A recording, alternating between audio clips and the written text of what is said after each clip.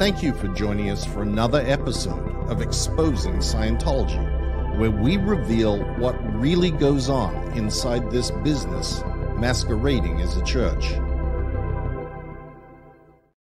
Hello, everyone. Here we are. Hello, Lily. Hi, Mikey. There, I put it on that because good. Okay. we have been instructed that this is the better format for us. Oh, okay. Okay. I have no idea. Like I say on my YouTube videos all the time, I'm the dinosaur around here. I don't have a clue what anyone. I just sort of struggle my way through. Anyway, it's so nice to see you. Nice to see you, Mikey. You look good. You look well. I know it's been a rough few weeks for you, so I'm really happy that you're back to battery almost. Yes, almost. Thank you, Mikey. Thank you. I know. It's terrible. It's terrible when a friend is so far away and they're going through stuff and there's absolutely nothing you can do other than say, "Hi, how are you?" Yeah, I know, but you've been amazing. Thank you, Mikey. Thank you. All right, sweetheart. Yes. Okay. Well, the subject of today's discussion is, oh, by the way, Leah, I don't even know if you realize it yet, but Christy managed to figure out how to get these YouTube videos into podcast format so that people can listen to them in their car. And there's 5 of them that have now been uploaded, and she's working on all of them, and then we'll do them concurrently. And that little intro and the thumbnails and stuff, when we do them together, I'll change it so that it shows us, not just me. So, we haven't even really announced it, and there's already been thousands of downloads of the podcast, which is all the things that we did on YouTube previously. Oh, good. And people were asking, can we get this in podcast format? And this was one of my dinosaur questions, because I asked everybody on Mark and Claire, I'm like, why can't people just listen to it on YouTube? They don't have to look at the pictures.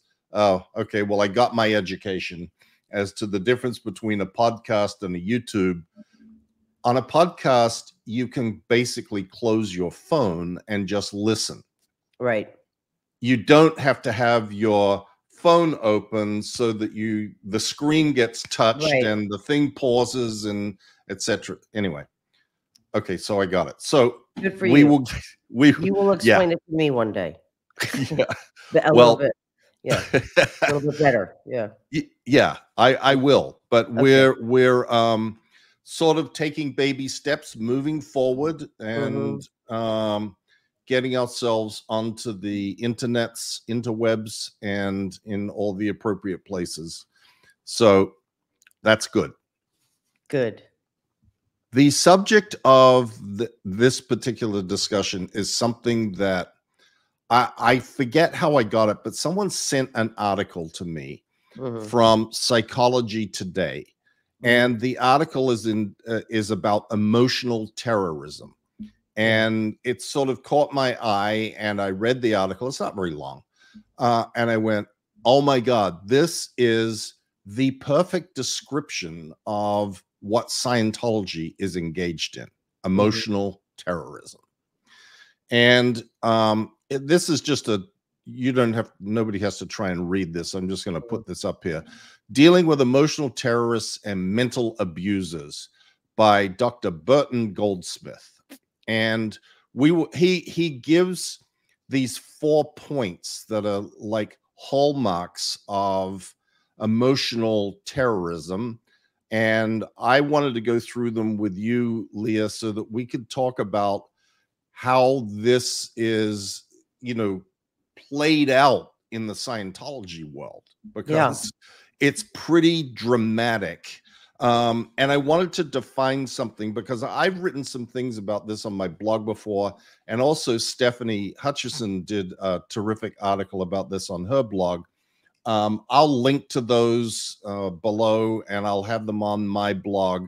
But the the definition of terrorism is, according to Merriam-Webster, the systematic use of terror, especially as a means of coercion. And terror is defined as a state of intense or overwhelming fear. Mm-hmm. And we have talked often about how, the chronic tone, so to speak, of Scientologists is fear. Mm-hmm. They are in fear of not living up to what is required of them. They're in fear of consequences. They're in fear of people writing reports about them. They're in fear of being declared. They're in fear of, like, it's a life that is really got a lot of fear associated with it when you're a Scientologist, and it gets even worse when you're a Sea Org member. Completely. And if I might add, the way in, right, in Scientology is that every man, woman, and child's life depends on what you do here and now in Scientology, which is from a basic staple policy that everybody has to read in Scientology over and over again in their Scientology career. And it's very similar to what the Jehovah's Witnesses sell, right? That there's going to be this kind of Armageddon, Yes, and working on that fear, right? And it's very similar with Scientology, although it's different. What's different in Scientology is, well, a lot. First of all, you have to prepay for everything, and it's a commitment of every day, 2.5 hours a day. And I do think that is another similarity to the Jehovah's Witnesses. But that is kind of the thing that gets people in, right? Is that, the planet and mankind's survival depends on your involvement in Scientology. Not only your involvement, but your absolute dedication. yes, absolutely. Yeah. And before the planet and mankind, it's your eternity is at stake. Hubbard says this over and over and over. Yes. Do you want to be a black cinder floating in space for all eternity, or do you want to have the glory of being a happy, free individual who has got enormous power and capabilities brought to you courtesy of Scientology? And that, you're right, Leah. Fear of the terrible future that will be your future if you don't engage yourself in Scientology, and then subsequently the future of every man, woman, and child on earth if you don't engage yourself in Scientology. And sorry, Mike, go ahead. I want to let you finish. No, that's all right. I was just going to say that's a huge motivating factor in Scientology. Right. And on a smaller level, right? Because you don't get to read Keeping Scientology Working until you're on a major service in Scientology, and they dangle those carrots, right? The introductory courses that are designed for anybody, right? Like anybody would agree with, communicating better with your loved one or your business associates, and right. So it starts out on that smaller scale, right? But like your own personal survival, right? Don't you want to be a better wife, a better daughter, a better actress, a better actor, whatever it is, right? And so it starts pushing those buttons, right? Yes. With the personality test and your lack of accord, meaning you're not in harmony with the world. And, you could be happy, or you could be a cause of your own life. And then it starts, right? Then it starts like, you can't survive without this tool, and Scientology is the only, place that has the technology to unlock your innate abilities. And so it starts there, the dependency and the conditioning of coming in every day as a form of control, right? Because there's no other place calling itself a church that requires that you sign up for a course, you give a schedule, you have to, grown people have to show up to muster. You're in a school setting with a supervisor behind you. You're not allowed to go past words you don't understand, right? And so this is kind of it again. There's a word for this in psychology and sociology where they test a little bit and see how much control they can have on you, and then they then they push it and push it more. So ultimately, by the end of your career in Scientology, you have no way to operate in your life without them. Exactly. Yeah. Leah, your studies are definitely showing. Yay. Because it's No, hard seriously. work. It's Seriously. hard work. It's hard work, this school. By the way, did you see what I emailed you yesterday from Shannon's school? Yes. Is that crazy? It is crazy. Now, so what we're talking about is most people who haven't gone to college or, have an education, which most of us don't in Scientology, right? Because again, very similar to Jehovah's Witnesses, where, an education is not, valid. Important. It's not important, and it's not rewarded, because they want you in a Scientology organization most of your day and night, right? And so Right. so what school does is it educates you, right? But because most of us didn't have it, and I say most of us, I'm not saying all of us, but most of us did not have an education. L. Ron Hubbard calls himself a scientist, a Purple Heart recipient. Like, he makes very egregious claims about himself in Dianetics, and beyond, right? And if you're not in the real world educated, right, you accept that as truth, and accept that this man came up with this technology, right? Like, the e-meter, and most of us believe that the e-meter worked because we saw it with our own eyes, but there's a science behind why it's working, and it has nothing to do with what Scientology teaches. Right. Because it's suggestive, it's coercive, it's a lot of things, and also it has to do with the cells of the body, and it has nothing to do with what Scientology teaches. But in Shannon, my sister's school, she came down, showed me in her book that there's a word called engrams. And L. Ron Hubbard did not come up with this, right? But it's just, again, those things that, after so many years, you're still trying to dissect what this is. And you read this real piece of information, right? Psychology based. And now it's resonating with you. And now we're going to hopefully give that to other people so they can maybe understand how we got sucked into it, what this is. Yes. Yeah. And the level of control that it has on people once they're in there, and why it's so hard for people to walk away or escape or get out, even when they have friends and relatives trying to persuade them that that's what they should do. Sure. Okay, so let's go. Point one in his 4 points, he titles manipulation. And he says, emotional abuse is about manipulation.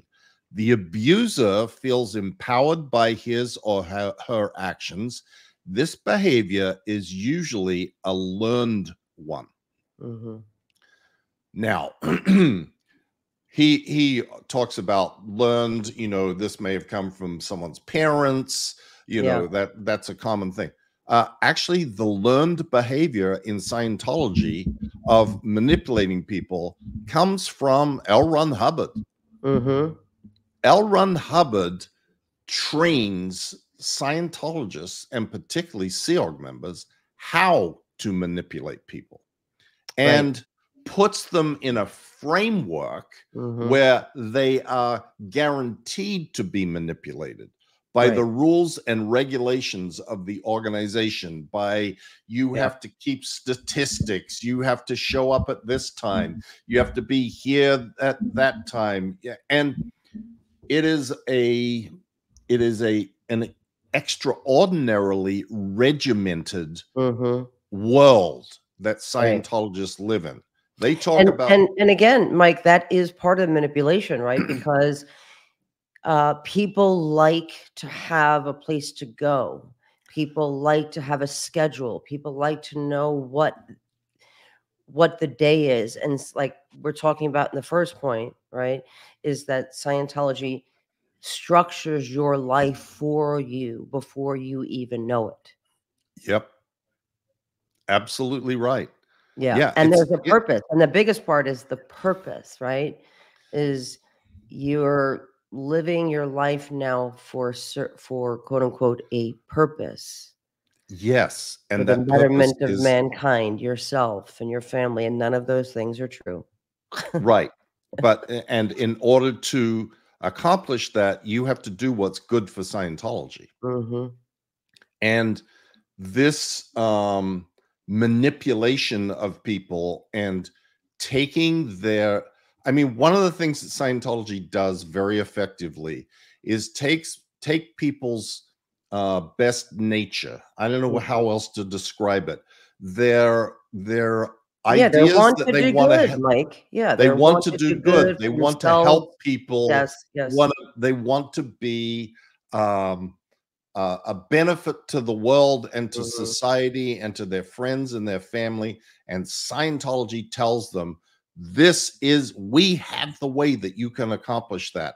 And Yeah. it is the trap, Mhm. the bait, the thing that gets the vast majority of people who are not born into Scientology, Yeah. but the vast majority of people to come in. It Yeah. is not the idea that every person who comes into Scientology is like a broken person looking for a lifeline. Right. This is some idea that people have, that everybody that gets into a cult had to get in there because there was something inherently very wrong with them, Yeah. and the cult offered them a solution to their problem. Now, Right. that does happen with some people. They get in because they're on drugs and Right. somehow they get helped with that. But Yeah. the truth is, the vast majority of people that get into Scientology come in because they are promised that they will be given effective tools in the here and now that Yeah. will allow them to help themselves Themselves, and right. help others. Yeah. When the actual truth is the opposite. You're becoming more and more dependent on Scientology, Scientologists, and the words of L. Ron Hubbard to a point where, our parents stopped parenting once they were Scientologists because they couldn't think for themselves anymore, which is funny that Scientology sells that idea, right? Think for yourself. And we're outside the confines of, you know, real religions, right? We are free thinkers and like and nothing is true of like there's no semblance of yourself thinking for yourself once you are completely indoctrinated, which happens pretty quickly, like we're talking about. It's the little pieces of control, and once that becomes a norm, Yes. right? That becomes the norm for so I go to Scientology every day for 2.5 hours a day minimum, and I must sit and do I have to be there for muster, and I have to say here, and I have to go on a break when they tell me. I have to look up every word I don't understand. I have a person supervising me learning this religion, and it's the worst kind of brainwashing that we were told it is, because you're basically self brainwashing by Right. studying Scientology in the way that they demand. And you completely lose yourself. Like I said, our parents start to say, look, what does L. Ron Hubbard say about this? You Yep. know, go to the church and have them deal with your marriage and your relationships, and go to see the ethics officer, and an ethics officer is in charge of your life now as an adult civilian Scientologist who's paying. Right. Yeah. Right. Yeah. Mhm. The Scientology catchphrase is, what would Ron do? Right. Do what Right. Ron does. Do Right. what Ron did. Do what Yeah. Ron says. Right. And that, I mean, I don't think that there is, you could come up with a system that is more manipulative Mm-hmm. than Scientology.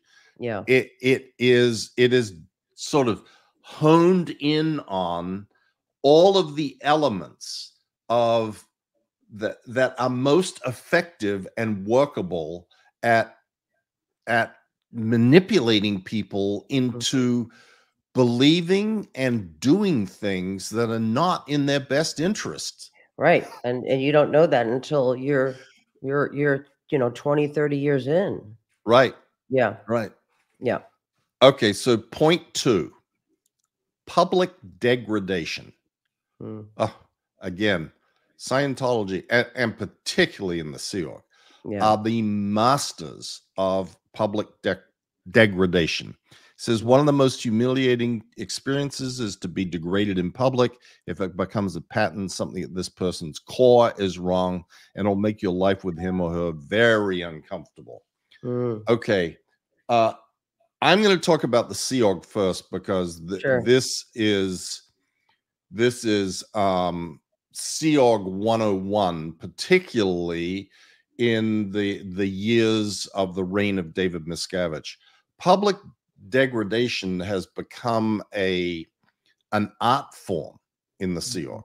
mhm. People are stood up in front of everybody that they work with, their peers, their juniors, their seniors, and humiliated uh, publicly with statements about what they may or may not have done that supposedly come from their confessions. Mhm. And this has become a routine thing in the Sea Org. This is not something that you find so often with public people, public Scientologists or regular parishioners. Mhm. Although it does happen, there is other ways that this public degradation occurs with Yeah, them. yeah. But in the Sea Org, it is absolutely the case that one of the things that is used to terrorize people is the threat that they will be hauled out in front of everybody that they work with and humiliated in front of them. Right. And it happens all the time. Mhm. And it is Mark and Claire and I have told a ton of incidents of where this has happened and how outrageously gross it is. And by the way, Um, for people like me who were like a civilian, right, who was a civilian Scientologist, we had the idea that people like you, senior executives in David Miscavige's, organization at the top, were living this pristine, exemplary life, right? Um, and so when you told me these stories, and this is covered in Going Clear as well, hearing about, you, Debbie Cook, Amy Scobie, like you said, Mark and Claire, hearing that as a civilian Scientologist when I left from you was shocking. And I know you remember these moments where you would tell me these things, I know. and I was like, "What?" I kept, "What the fuck policy? What?" You're like, "Policy? We don't follow policy." I'm like, This is all we're taught is to follow." What? Because everything has to follow a policy is what you're taught, right? You're not allowed to do this because LRH says that. You have to do this because LRH said. To find out that this is what's going on at the upper, like the cream of of our executives running our church, running us, right, and our lives was shocking, Mike. I still have problems with it. It's still hard for me to because we don't get to see that, right? We're not privy to the Sea Org members' lives, personal lives, even each other's lives as Right. Scientologists. We're not allowed to talk about what's happening with us, right? Yeah. Yeah, I just wanted to say that because it's still like hearing it is like, I I know, Leah, you Yeah. bring that up so often, and Yeah. it is because it's so incredible. Like, it's like so, And also because you realize you've been lied to. You I realize know. I'm giving up sins about, humping a teddy bear, when I was 5 or whatever the hell I was doing, you know what I mean? Or, smoking a cigarette, and you guys are beating the shit out of each other, and David Miscavige is telling your transgressions from your from your confessionals to other staff members. It's like so it's like insane. Right, right. To realize, like, so it's all a front. It's all a lie. We don't Yep, follow policies. And by the way, a lot of it is following policy. You find out later too. right. Oh, I know, because Yeah. there is a bunch of things that are written by Hubbard about how, you've got to make the it too gruesome to confront, Right. all Yeah. of that sort of stuff is used to Yeah. justify many, many things. But Yeah. when you get to the public Scientology, the parishioners Mhm. level, this degradation still exists, Of and course. it happens routinely with, um even down to the silly, not silly, but the examples of, you're talking about, you have to show up for roll call in the course Mhm. room, and if you don't show up, or You're you're sent. late or something, they come in and grab you and Yes. frog march you out of the course room to go see the ethics officer, and everybody Yeah. knows what's happening. Not to Everybody mention, knows. Mike, you're right, and it's like they'll tap you on the shoulder, and the supervisor, if you yawn, during reading, Scientology, and you're asked, you're, brought to a different room, and everybody knows what's happening, and you're being checked out, like, in front of people. What's the definition of "and"? What's the definition of "the"? What's the definition of antagonistic? What's the definition of this? What's the definition? And you're being grilled. Like, this is an everyday experience of a Scientologist. This is how you're raised. Like, this starts very early age. Not to mention, Mike, you know, at the age of 5, children are put into interrogations and asked explicit, sexual, they're asked questions. And again, they're suggested to that they had lived other lives, and they're coerced into giving up transgressions that they don't have, to make up scenarios that they've killed or raped or did something really horrible in another lifetime. That's all written down in their folder, and all of that stuff in their folder is, many people are reading, many people know. They talks amongst each other. You get in trouble.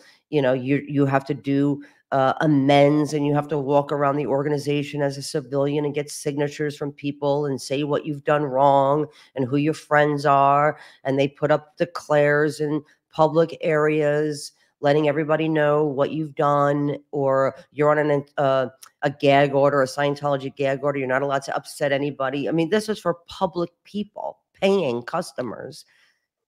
Right, So it's endless, Mike. right. The humiliation for even a civilian Scientologist, uh, but they don't realize it. You don't realize it.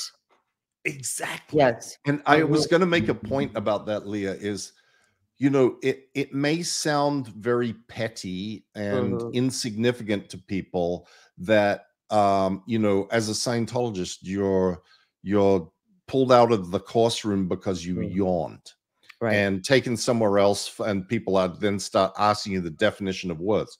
Right. But to a Scientologist, and in the Mhm. Scientology world, that is evidence that you are not being a good Scientologist. Correct. And it is public degradation and humiliation. Of And I course. know it sounds like it's nothing, but It's a lot. when Yeah. it's a lot If to you're the raised this way from the age of 5, and people wonder a lot of times, like, why do we react the way we do, exes, right?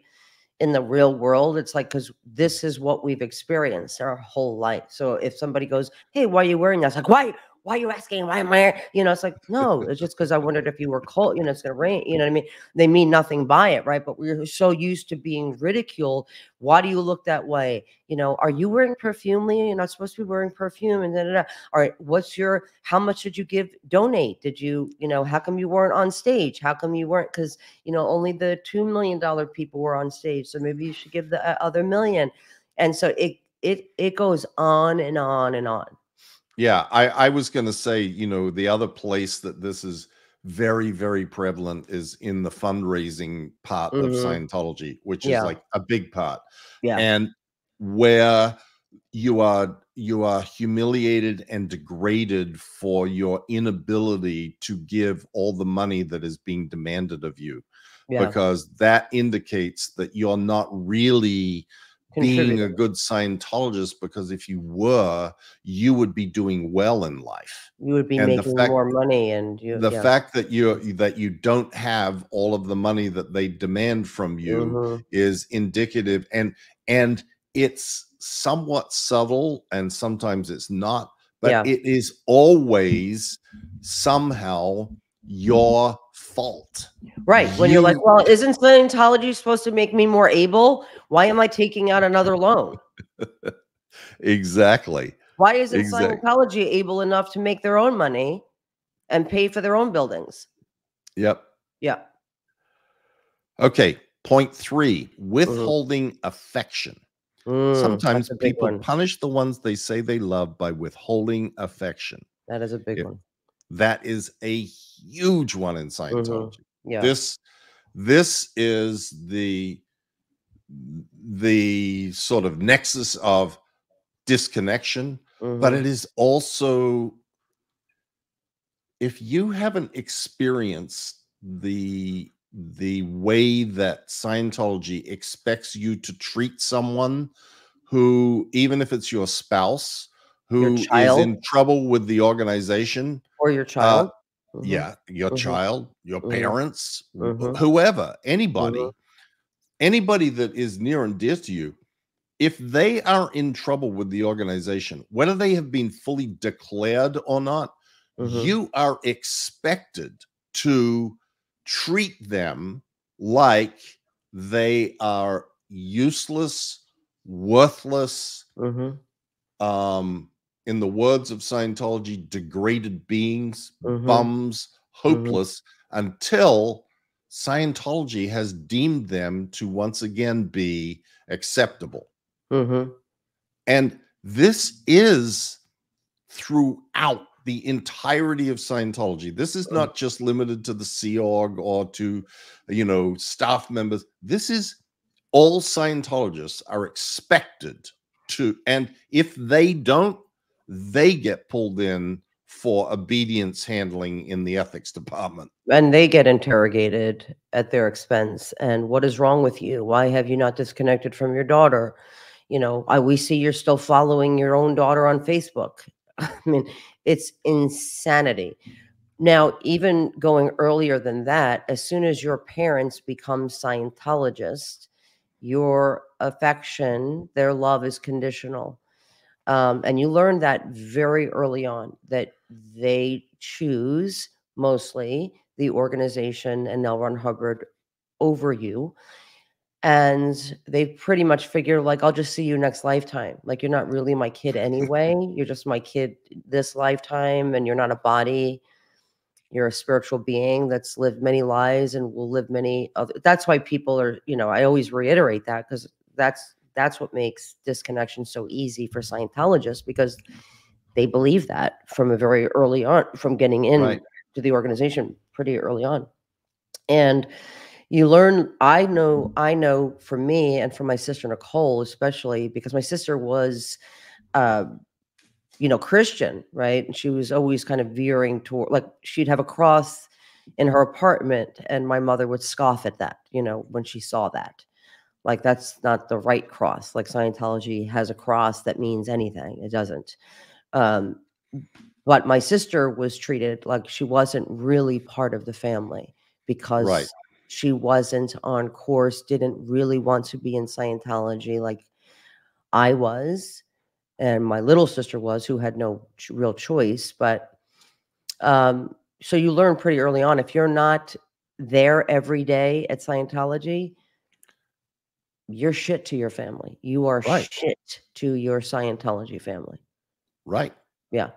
I mean, it's to the point of, in the Sea Org, if someone is routinely in trouble Mhm. for whatever their position is in the Sea Yeah. Org, it often occurs that their spouse Mhm. gets addressed by either their boss, senior, Mhm. or Mhm. the ethics department Mhm. saying, you need to divorce Oh, your yeah. spouse Oh, yeah. because they are out ethics particle and they're holding you back, Back, right. and that they are making it impossible for you to advance in your Mhm. career.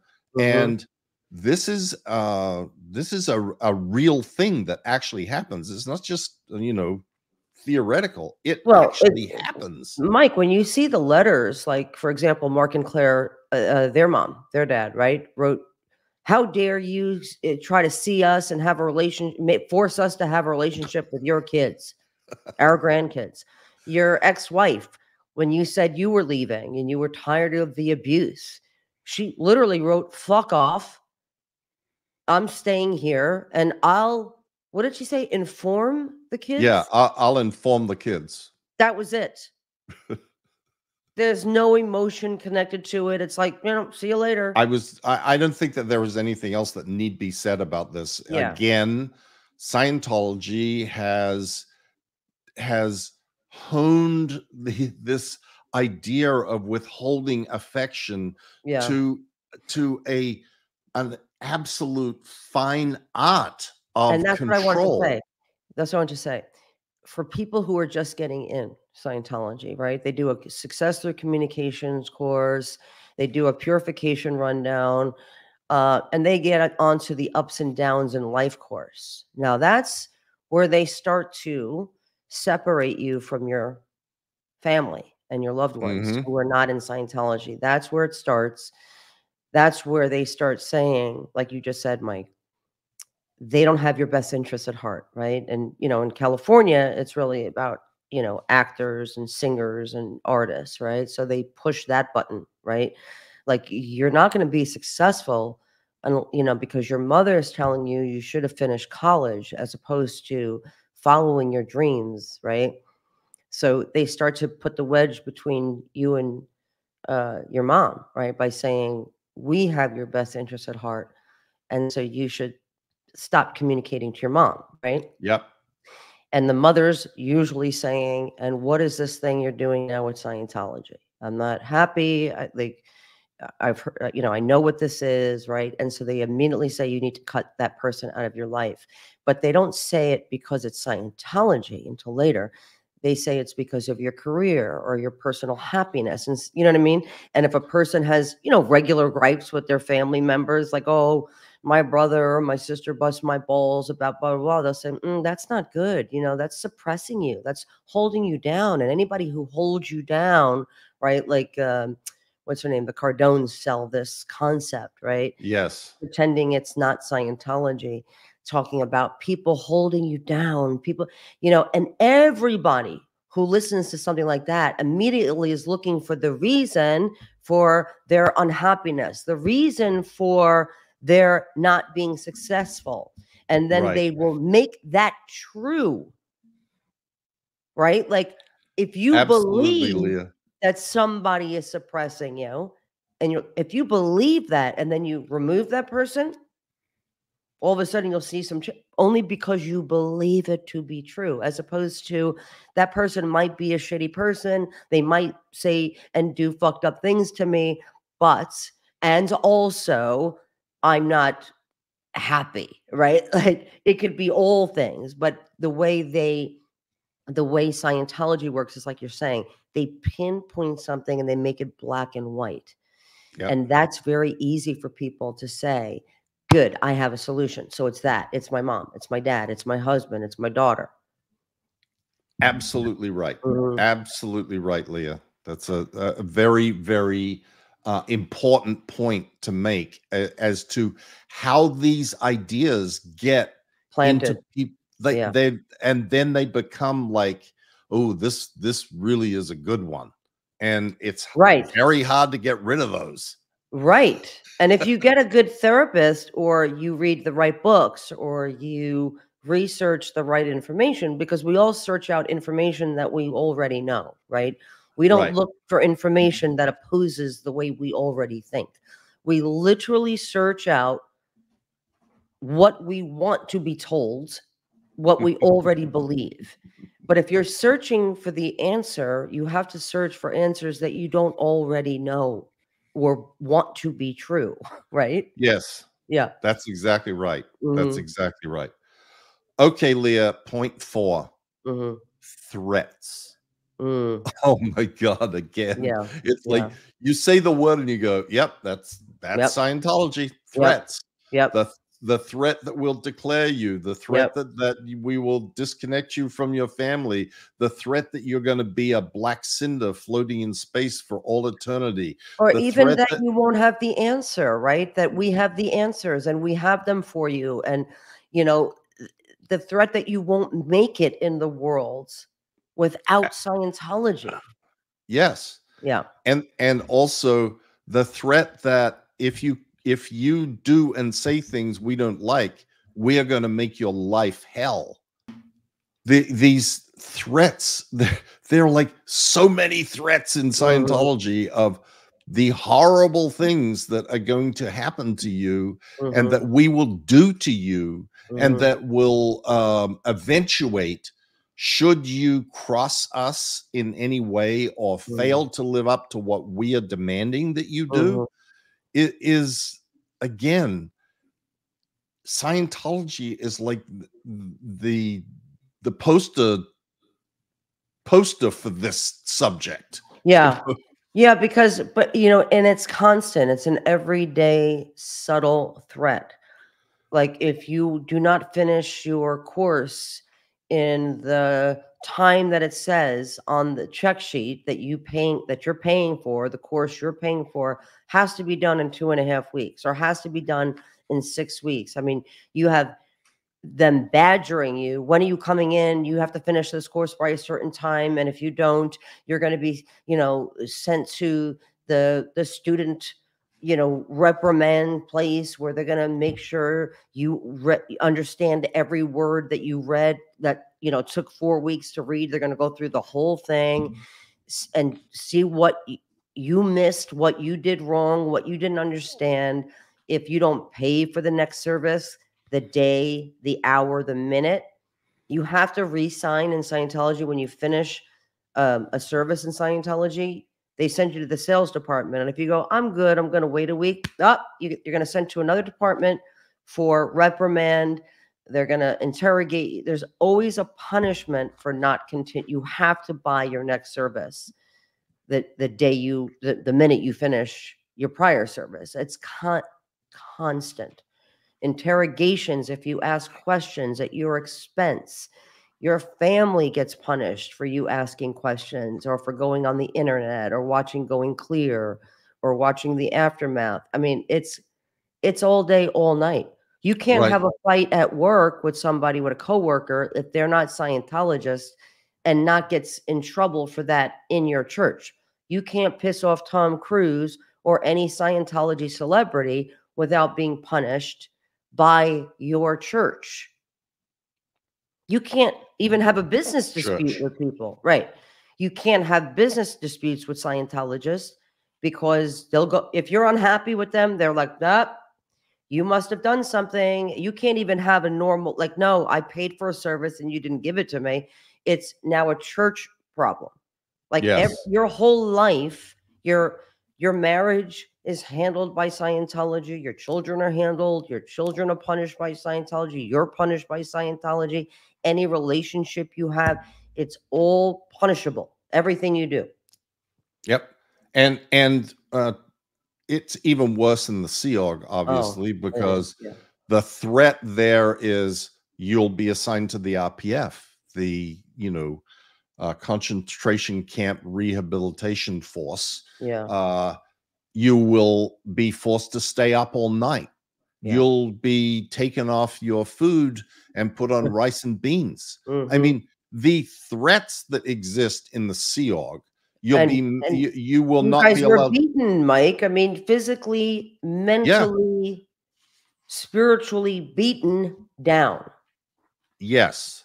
So I put it to you, Dr. Goldsmith, that if you would like to do a study of emotional terrorism, you should do a study of Scientology. Yeah. Because the points that you raised, these 4 points, are so well defined and documented in the world of Scientology that it would be like the case study to end all case studies of an organization that engages in emotional terrorism.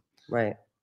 And like I said, I wrote a blog article about this earlier, and Stephanie Hutchison wrote one that I'm going to put. But I also want to commend or recommend people read a book that I have been recommending since 2009 when I first read it, called The Sociopath Next Door by Martha Stout, where a lot of these characteristics are characteristics that you find, like psychopaths and sociopaths and malignant narcissists are emotional terrorists. Yeah.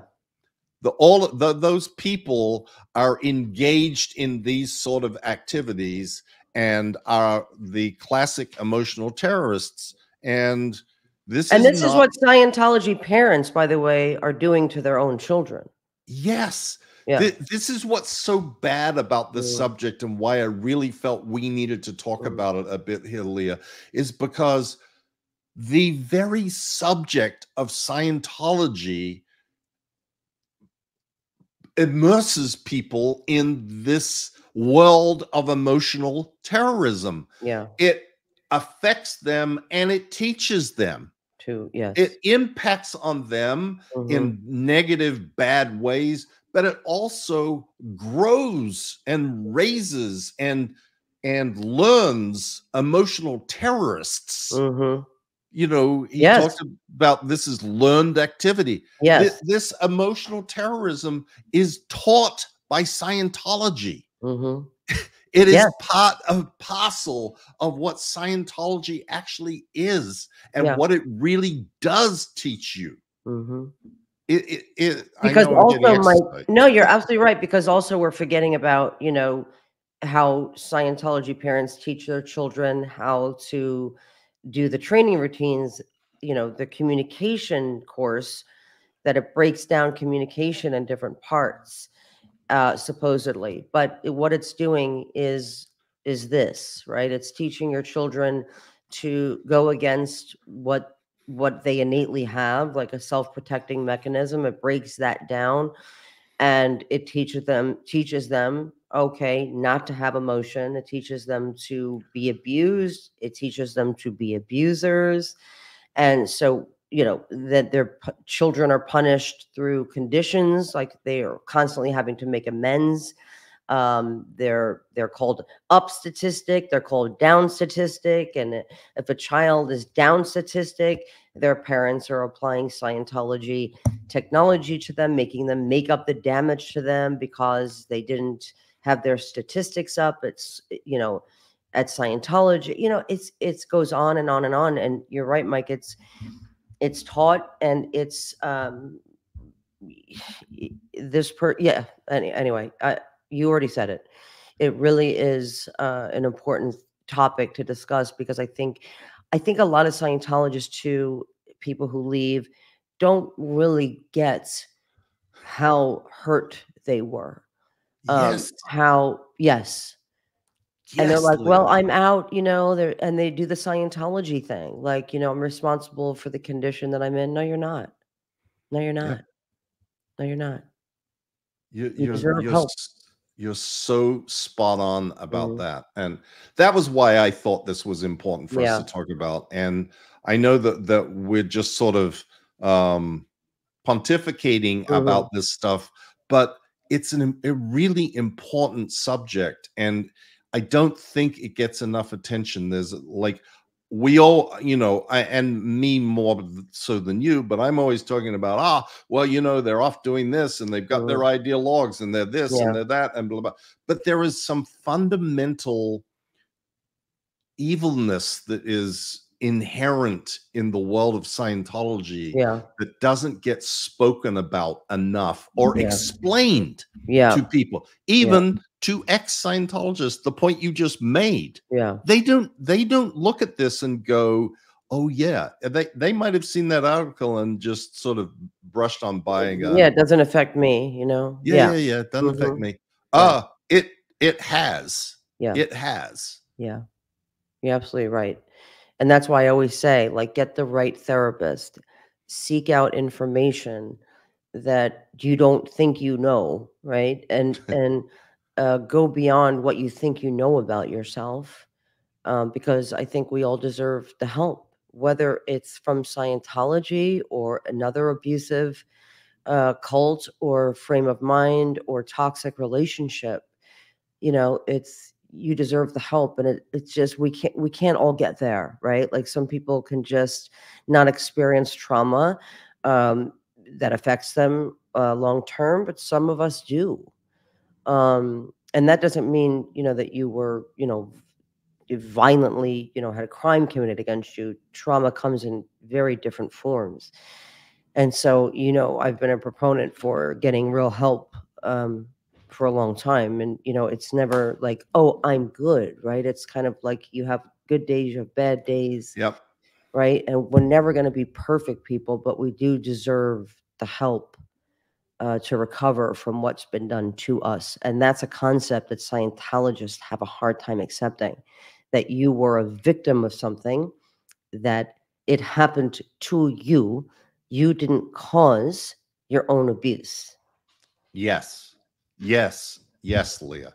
And just on that note, we have been working really hard in the Aftermath Foundation to put together a team of counselors, therapists, Yeah. psychologists to provide this sort of help to people if they need it. So, And Mike, I think that's amazing, and a great point that you brought up, a big point, deciding factor of why I wanted to go back to school, because I realized there's not a lot of therapists out there, psychologists, who are well versed in the world of Scientology. And it's just what I was talking about, right? A lot of them think, I have the same think about lawyers, right? In general, they think they know everything, so they don't ask questions, same with you know what I mean? They think they know yeah, yeah, everything there is to know. Um, and the world of Scientology is not like any other cult. It's very different. It has its own language. It has its own everything, and it's everything has another meaning. So if a Scientologist is saying this, the truth is beneath that. And the same with our personalities, right? We created alternate personalities because we have to be one way in the public, right? We have to remember the lies that we have to tell. And so you become a person who just is a liar, perpetual, right. chronic pathological liar, because we're not allowed to tell the truth about what's happening in Scientology and in our own lives and what's happening at Gold Base and what's happening at CST. You know what I mean? So, so with that, you have a completely separate person that you had to create, right? As a Yeah, Scientologist. And a lot of therapists don't understand that. They don't understand the conditioning started very early, that it's very hard to kind of take away what you believe to what you have been taught.